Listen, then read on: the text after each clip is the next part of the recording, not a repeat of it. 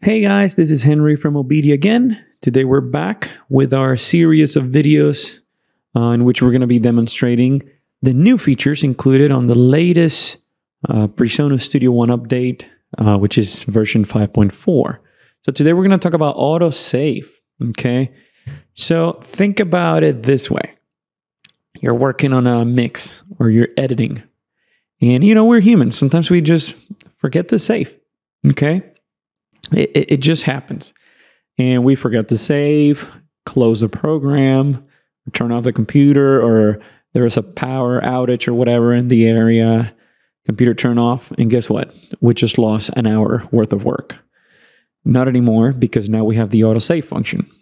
So how do you do that? Well, very simple. You go to your Studio One menu here, then you go Options, and then you got all these tabs up here, okay? The Locations tab has an option here that says Enable Autosave, okay?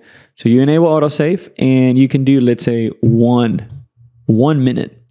So basically what's going to happen is that every time a minute passes, Studio One will save itself. So at this point, you know, honestly, you don't even have to think about saving, because every 1 minute, it just saves automatically, making it super smart, okay?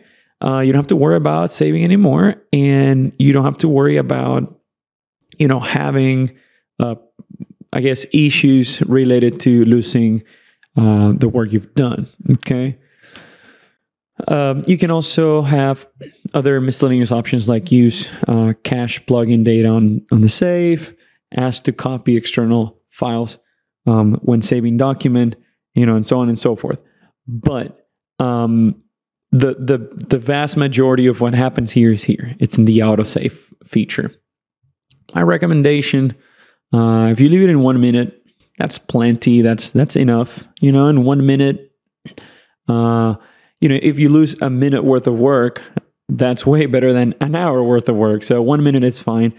So you enable the autosave, you apply, press OK, and that's it. At this point, Studio One is auto-saving all the progress you've done, okay? So that's it for today. Stay tuned for the next videos, and if you have any other questions, please call us from OBEDIA PC Audio Labs, and we're going to be happy to help you.